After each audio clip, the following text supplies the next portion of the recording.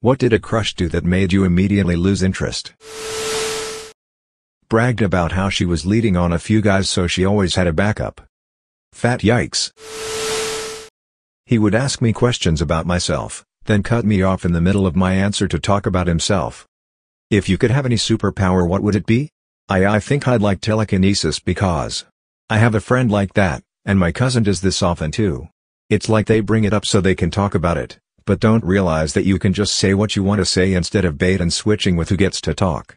I love them both dearly, but phew, it's so annoying. I was casually dating a 19-year-old guy when I was 18. He seemed totally normal until I met him at his house before a date and his mom asked him to take the garbage out before we left. He threw a fit that would embarrass most 3-year-olds, including crying, yelling at his mom, and punching the floor. I pretended that my parents were calling and needed me to come home, blocked his number, and never saw him again. I like to think that mom knew he'd do that and was trying to save you the trouble. Back in college I was seeing a girl casually.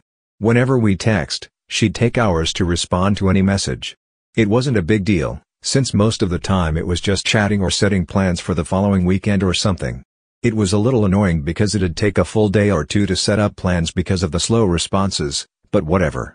I'm a bad texter so I can't really judge someone for that. But I started to notice that when we hung out together, she'd immediately respond back to any and every text she got. She had some loud song as the ringtone that played for like 15 seconds, and set it so that her camera LED would flash constantly while it rang. Totally obnoxious and made me really notice how often she texted. I casually asked her who she was texting one time and it was just some friend from school that had sent her a meme. After that I realized it wasn't going to work. Being a slow texter is fine.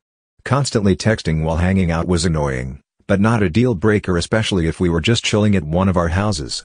But the realization that this person who was glued to her phone but didn't feel like it was a priority to respond back to my texts made me feel unimportant, so I kinda just drifted away. We stayed friends because we shared the same group of friends and it wasn't awkward or anything. I just stopped trying to do things with just the two of us. Met a woman, thought she seemed cool. We went out to eat. She's telling me about how she fell on financial hard times and moved back in with her parents. The way she described it just sounded like she got unlucky, not that she did anything irresponsible. It happens. When the bill came I told her I'd pay. She said, "Thanks, I appreciate that, I'm trying to save my money right now." Me, sure, I understand, you wanted to get your own place again. Her, no, actually I'm trying to save up $500 for a tattoo I want to get. I've got nothing against spending money on tattoos, but when you've just spent a first date talking about the financial troubles you have, maybe now's the time to start putting money away for necessities, not tattoos.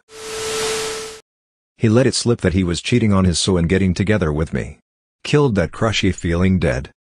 Damn, happened to me once but didn't let it slip. She outright told me so she had an excuse to split up with her boyfriend. Poured lemonade on my head in the middle of a fireworks show. She thought it was flirty and cute. Should have poured it on her and asked her if she thought it was cute. Said she would turn up on a date, then flaked. Told me she had been called in to work urgently. I said okay, that's cool. Second time she flaked again, said that she had to tutor someone. Which made no sense because would you not have that planned? Went on a date with them and they didn't ask me anything about myself. It was completely one-sided, like a job interview or something. I'm a guy, by the way. I ran into an old crush a few years back who told me he was into dog baiting. The candle had blown out a long time ago as far as my crush was concerned, but that pretty much killed any intention I had of trying to restart our friendship. She told me her future plans to essentially become a gold digger like her mother. When I laughed it off, she couldn't see what I thought was so funny.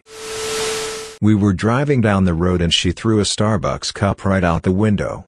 Gross. Litterers should be turned into goddamn trees. We were eating dinner out and he was rude to the server. Told him we were pretty close friends, it would be nice to add a please or thank you. He said, "Why should I? She's a waitress," implying he feels superior and I pay her to do her job. Instant turn off and didn't really want to hang out with him even as friends after the incident. She told me that spanking her teenage daughter didn't work, because it wasn't satisfying enough. A bit of context. This was long ago, and far away, in a European country. The mother was a statuesque blonde divorcee, and the daughter was about 14, and headed for trouble. Corporal punishment was de rigueur at the time, both here and in Europe. I decided that the situation was hopeless, and noped out of there ASAP. The daughter hated her mother, big surprise, and went on to get pregnant and force her mother to raise the child. I came back to the States and still consider myself lucky to have dodged that bullet. He wouldn't talk to me in person for some reason. Crush comes to my house. I explain how I'm slowly remodeling it and my plans for my house. She then starts telling me I shouldn't and I should do it her way, and let her take it over and let her design, decorate, and do it all. The hell I will. I went on 2 dates with a girl when I was in college. She was wonderful but immediately wanted to be official and started drafting Instagram posts about us. She wanted to spend every day together and have sleepovers every night.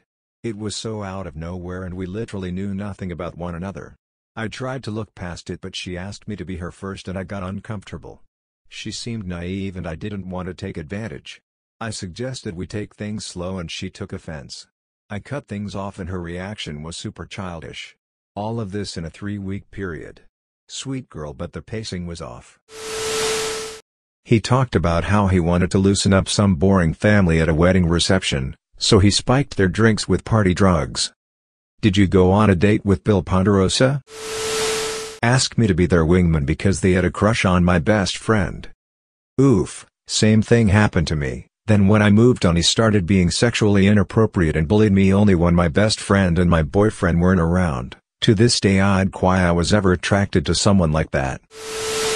A woman I was talking to was recently divorced and had moved back in with her parents. She already had a child and a couple pets and was talking about getting another pet, and her parents told her no. She chose to go ahead and get another pet anyhow, and basically her parents began pushing her out the door. And it was a stressful situation for her, and I suggested she talk to her folks.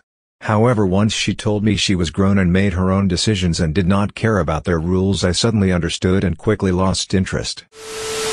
He started dating one of my friends after I told her that I had a crush on him. She tried hooking up with every guy she knew I had a crush on. I felt like I couldn't like anyone. Edit: this was back in 2012, we're not on bad terms but I rarely speak to her now. Gave me a 5-minute lecture on conditions where cheating is okay. We would be great in person, both of us would have a laugh and genuinely had an amazing connection, but trying to get a text back takes days. It's really difficult to arrange to spend more time together when she barely replies to me. I massively lost interest after this. Kicked a dog. Instantly lost all attraction. John Wick wants to know your location. Coworker at work had just a beautiful energy, absolutely lovely to be around, always smiling at everyone, and she would laugh at my jokes. And she made some comments from time to time that made me feel validated and understood, which was very flattering, like she guessed my passions in life and told them to me, with a big smile while looking me in the eyes, and I'm a reserved guy who doesn't share that stuff. All just very lovely. One day we're in the break room and she's talking to another guy the same way, and I'm consciously talking myself out of being jealous. You're not dating or anything, you don't even have her cell phone number. She's allowed to be lovely with other people now, come on, no reason to be jealous. Then when the guy leaves, she turns to the girl next to her and says, God, I hate that guy. And I had just been jealous that she was treating him exactly like she treats me. I still feel foolish when I think about it, like, does she like me or hate me? She generalized everyone. She was also such a bitch to everyone that she didn't understand. He plays video games? Wow, when do you think he'll move out of his mother's basement? Wow, she wears so much makeup, can you imagine what she's hiding under that face? Just such a mean-spirited person, and it completely turned me off. He would steal people's tips off the bar counter when we were at a bar together with friends. Then he would offer to buy me food with it. No thank you.